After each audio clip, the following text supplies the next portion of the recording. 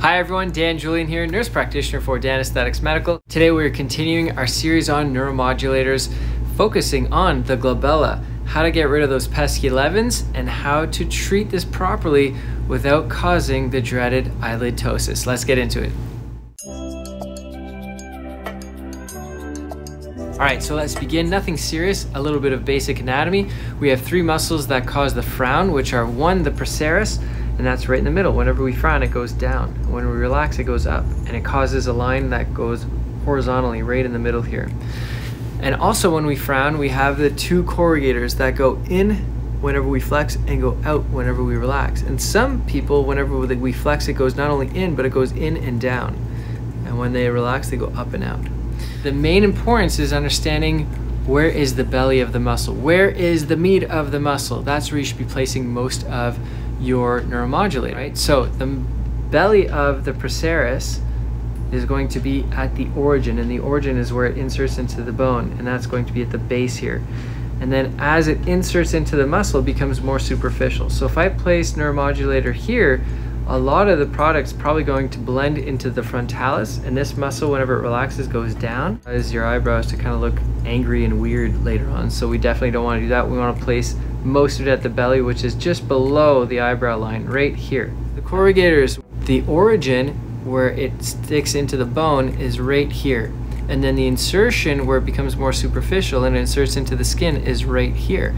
You can tell based on a little dimple. Some people have something called a depressor supercilii. Now, the reason why this is important to differentiate is because some people, whenever they frown, you literally be able to see the muscle start and stop right here, and only this part moves. Look at my corrugators. They really don't extend beyond here. This is the belly of my muscle.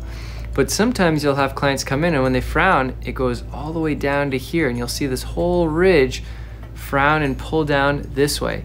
In those cases, I might even do an extra point. I might go right in here to make sure I'm really attacking that depressor supercilii. I may place a few units here, and then after that, I may move up here, and that will be my second injection, which is actually the first injection for this person. This person did not have depressor supercilii action. They had normal corrugator action, so I'm just going to do my first injection there. And then as I move laterally, I want to go a little bit more superficially with my needle, and the reason why is because as I go laterally, that corrugator thins out and becomes more superficial, right up until the insertion point, which is right where that tail is. Now it's extremely superficial and extremely thin.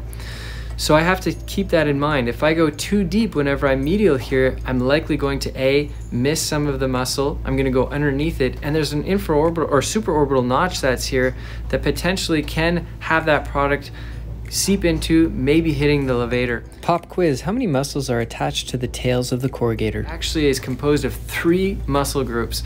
We have the corrugator, which is the main one, and then it actually connects with the frontalis as well, and we also have the orbicularis oculi. Now, if that's the case, if I place product here, because I have the frontalis, am I worried that it's going to drop the eyebrow? No. Why? It's because the corrugator and the orbicularis oculi, both when they contract go in, but when they relax go out.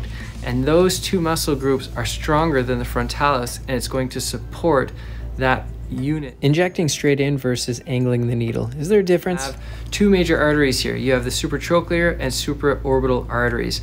If you're going straight in, then it covers less surface area compared to on an angle, you're kind of asking to hit an artery whenever you're doing so. And by the way, if you've placed product where you've, let's say, poked an artery and now you have to put pressure on it, sometimes that pressure can cause that product to spread, and guess where it might spread to? The levator muscle, and this might be a reason why some people are getting eyelid ptosis. Now, when I'm dealing with the lateral aspect of the muscle, this is where that straight on approach is really going to help me.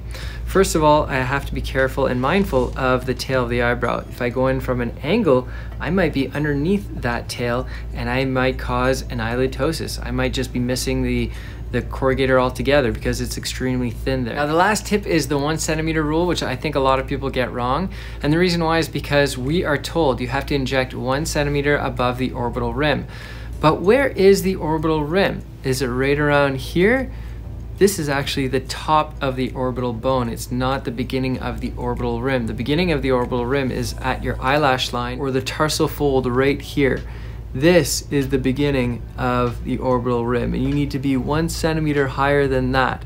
So let's take this out. This is my orbital rim. We're gonna go 1 centimeter higher, and this is going to be in my eyebrow. I need to be just on top of that for safety, and this is where your corrugator is.